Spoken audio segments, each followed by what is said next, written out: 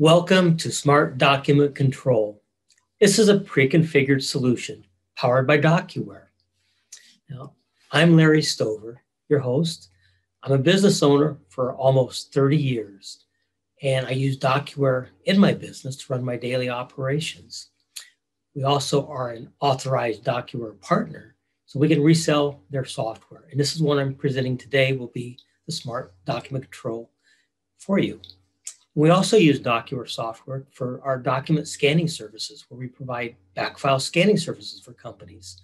We can actually scan your documents and give you a file so you can actually retrieve your documents.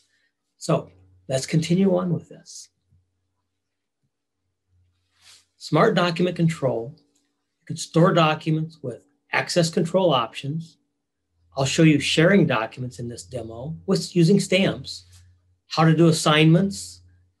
We'll do action dates. I'll do a couple of things with proposals and contracts. And we'll talk a little bit about retention periods and a little bit about building access features. So stay tuned. We'll start. So to start with, we're going to start about storing documents with access control options, specifically sharing documents in this first section. I'll use 3 documents, 3 letters, and show you the 3 different ways to put them into DocuWare and how to share them. So now to start this demonstration, I've logged into the cloud and I've logged in as Peggy Jenkins, which you can see here in the middle. Now, what she has is, to give you an idea of the interface you're looking at, on the far left here is what we call document trays. That's where you bring documents into the system before you store them. And then to find those documents, you have a search button. And then a list, and I'll show that as the demo goes on. You'll see how this works. And there are other items for task, folder view, and also in the center here, you can actually do some different things, annotations to your documents, a variety of items. And then to the right is where you can display documents. So let's begin. Let's start with that document tray. So this is how we bring documents in. So I'm going to look at my inbox. I'm going to import documents. I got a variety of things here, so I'm just going to pick, we're going to use this letters that I made up. We're going to bring in a proposal and we're going to bring in a contract. Let's just bring those in, show you how that works. Now, let's start with that letter first. So I'm going to double click it. You'll see it displays to my right here. Now, we're going to store this document in what we call for all, because you see in the document it says letter stored for all. That's to kind of give you an idea of what we're doing here. You can kind of follow along with these different dialogues. And also I gave it a doc number 1 because you can see I'm going to store 5 documents and you will see all 5 as they're numbered, so you can see how they all fall together. So let's use this for all. It'll make more sense to you as we go along. So we come up here for document type. Well, this is a letter. And we'll do a subtype. We'll say this was received. Normally you don't have a document number, but we're going to use it. It'll make a lot more sense as we go along to show you, just to follow along with the demo. I'm going to tap down here to subject. I'm going to put in testing. And we can leave the rest blank for now. Let's store it with this information. So she stored a document, Peggy did. And so I'm going to do a quick search and you'll see what we got here. There's only 1 document in her file cabinet. So let's open it up, and that was for all. So anybody that has access to this cloud can actually access this document. Let's go back to that document tray once more time. Let's look at that letter number 2. Let's open it up.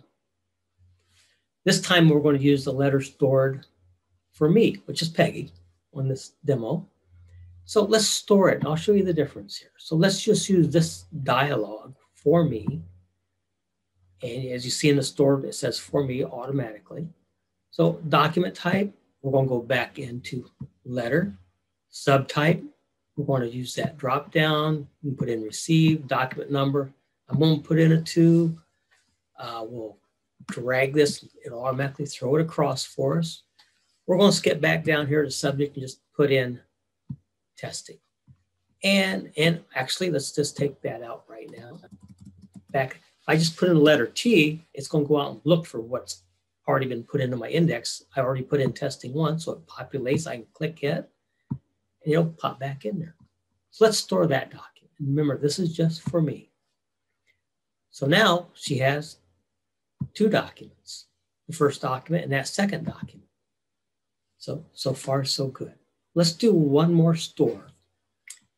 So let's come back in here and go back to our document tray. I have a third letter. This is for some. And what she wants to do is she wants to share this with more than just herself, but not everybody that has access, just certain people. So she's going to say, I want to give this access to certain people. So again, this is a letter. So I click this. I can put in letter. Subtype, remember it was receipt. You actually just put in the letter R and it'll bring up the word receipt for you. The document number, this is our third document that we have stored. We'll put in ABC company and we'll come back down to subject, put in testing. I'm not going to put anything else in this. You can fill this out if you'd like. We can invite by email anybody else we'd like to have join just by doing the drop down. Say yes, no. I'm just going to skip it. For now, we'll show that email at a later time, but not in this session. You can give somebody read access, edit access. Let's give read access to somebody. You can give it to as many people you want. We're just going to give it to Peter. Now, you can have multiple people read or edit access at this point. So let's just say store here. We're going to store it for herself, and she's going to let Peter have access to this document. So let's store it. So now we do a quick search. You see Peggy here has 3 documents. That was that first document we stored, and we use our little thing right here. We got the top here, the third. Let's start here. The third one. Use this to go back down so you can go back through the documents. Very quick and simple for her. But what about Peter? Let's go take a look at Peter's files, and I'll show you how she has shared the first document and that third document with him. So let's go look at that.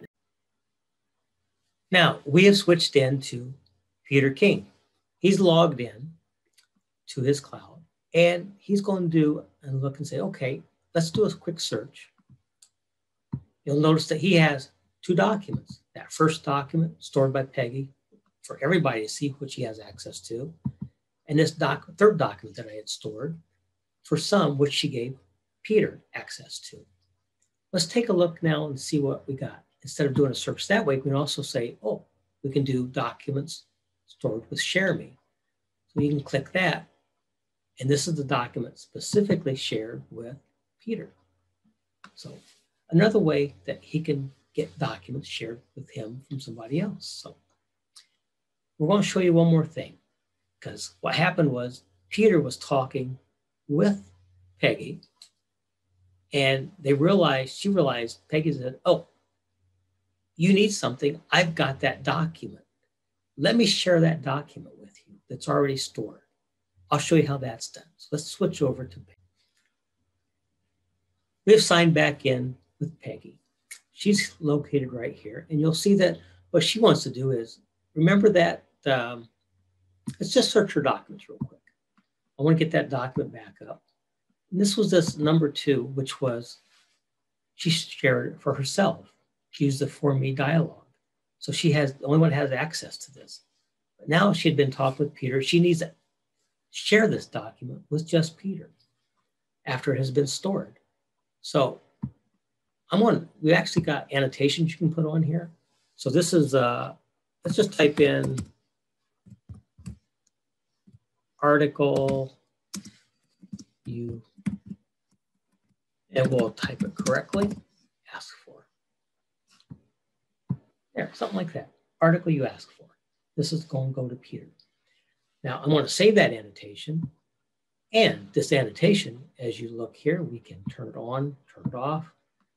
So now we want to share this with Peter. And the easy way to do that, first I'm going to, because I'm probably, let me look here, move this over a bit, because it's probably blocking with the photo in the side there. So I've got stamps up in the upper right-hand corner. I can come down here and I've got a variety of stamps. We're going to go through each one of these. I'm going to use the share stamp. Now, what I want to do is I want to share this with Peter. So he comes in my drop down. I can share with more people if I need to. This is all I need right now. And I can give him permission level. I said, I just want to give him read access to this document. And you can also add, article,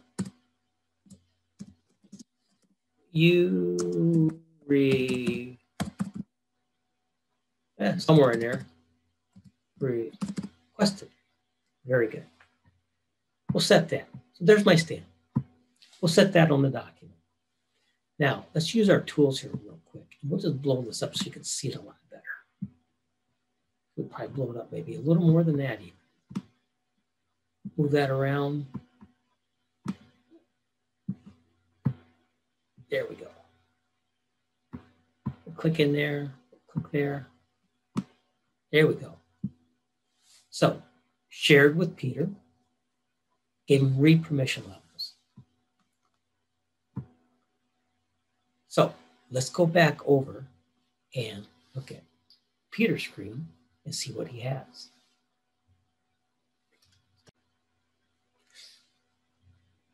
Well, we're back in Peter's screen again, as you can see. Now, he's going to go use this list this time, because what he wants to do is look at all docs shared with me, which is Peter, opens this up and look at this document right here, and there's that document that Peggy just shared with him that had that article that he was looking for. So very easy to communicate back and forth and to share documents. So we'll move on. This time we're going to look at a proposal. So we'll go back over to Peggy's screen and look at it. We switched over and now we're back into Peggy Jenkins, as you see here. So she's viewing her screen. She wants to work on a proposal and she brings it in. Let's look at our inbox again. She's already brought that proposal in earlier. And we're going to store this. And we have a dialog for storing proposals. So it automatically populates the document type. And we come down here to customer.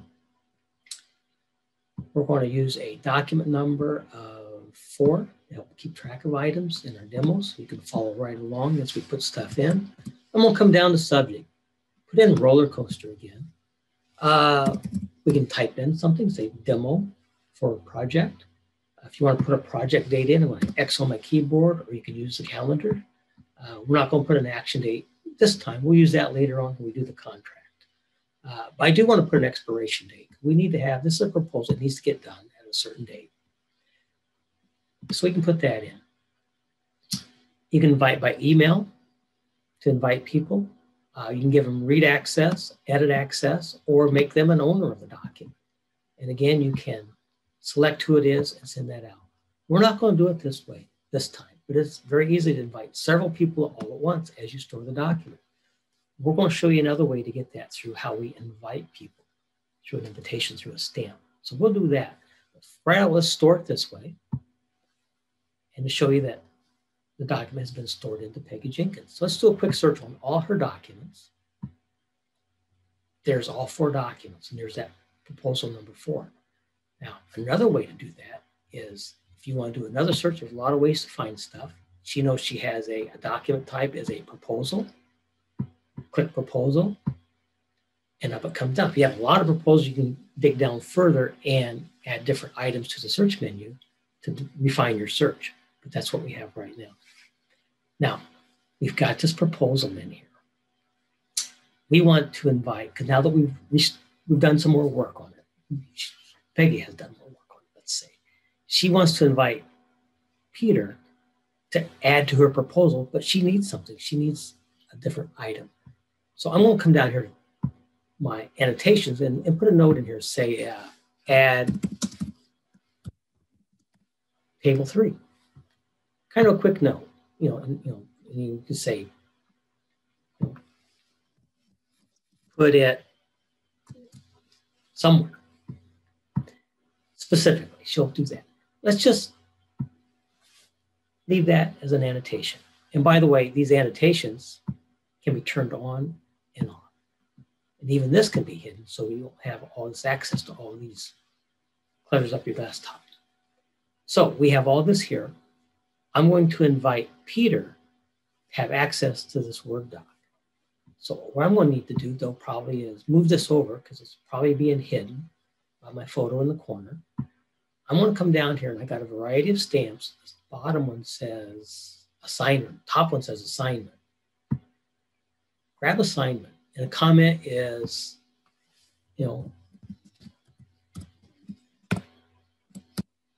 add table 3, which I already put on document, but another thing here. We'll do a follow-up. Pick a date. Read access. I want him to edit this proposal, so I'm going to give Peter edit rights. And to be done by anyone or everyone, depending on how many people you have involved in here. So let's set that stamp. We'll set it right there. So I'm going to open up my tools again just for a second, just to kind of help you can see how that looks. We'll blow it up. So Peggy set us an invitation. She wants to add table 3, and she gave Peter edit access rights to this document. So let's go over and see what Peter has in his basket or his file cabinet. Let me open this back up. Let's make that start like that. So that has been done. So let's go over and sign over into Peter. And we're in Peter's screen again, as you can see. Now, remember we sent that from Peggy, assigned it to Peter. So let's use that list. Come down here, assign to me, to Peter, in the next 14 days. So let's click on that, and there's our document that came up. So Peggy said, okay, I want you to add table 3 and put it somewhere. So he said, oh, I know just what to do. He's going to right click on this document. Since it's a Word document, he's going to edit it. Now, what's going to happen? It's going to actually go back and find the Word document. And I'm going to have to switch out of the screen just to show you that Word document. So give me a second. We'll bring up the Word document. Here's that Word document we opened up, that Peter opened up, actually. And it's that proposal. And remember, he had an assignment that Peggy wanted him to add table 3 and put it somewhere. Let's say he put it right there. Okay. So he's done with what he wants to do, all he needs to do. So he's going to save this file. Okay. And after he saves it, he can actually close. Hey, we're back with Peter's screen again. The Word document has been updated, as you can see. So Peter's done with what he needs to do. So he's going to come up here to a stamp. But before I click the stamp, I'm going to move this over so you can definitely see it. And maybe we'll move it out a little bit so it's not covered up. I'm going to use this stamp and says, hey, my assignment is complete. He clicks this and he says, I'm finished with table, or something to that effect. We'll put this stamp right here. And as you notice, we put this stamp on here. It fell out of his list because he doesn't need any action anymore. So his action goes away. Let me open this up a little bit more. We can get back here to our screen better. We don't need that to show the stamp. But as you can see, there we are.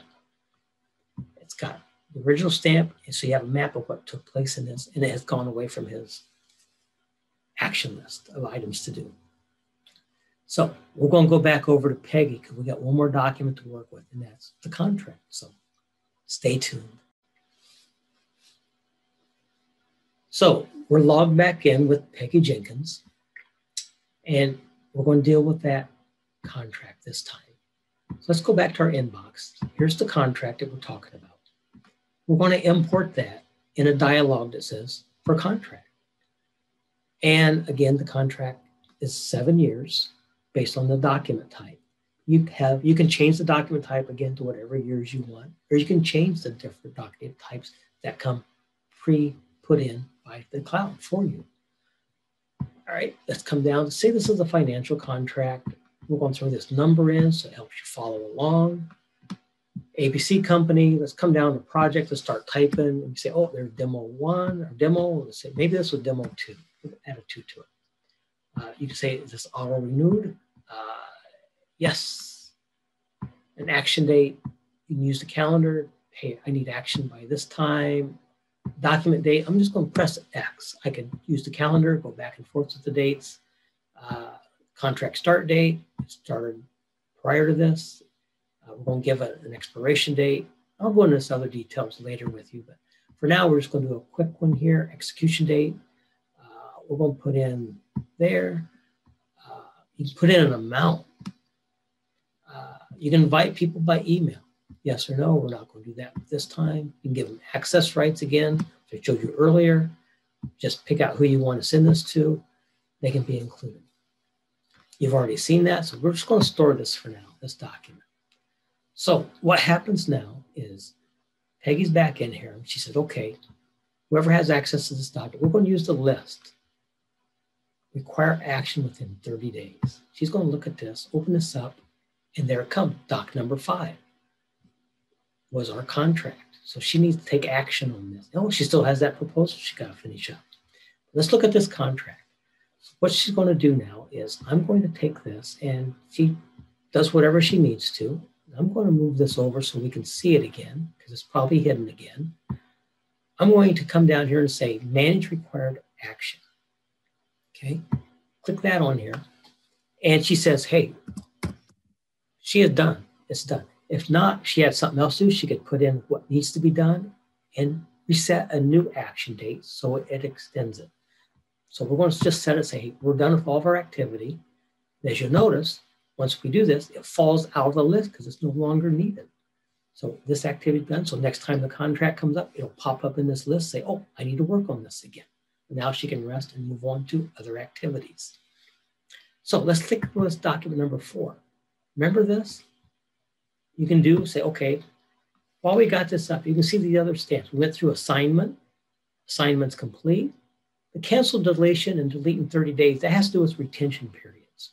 So if you delete a document with a stamp, it's going to say, okay, it goes for deletion in 30 days. It goes out.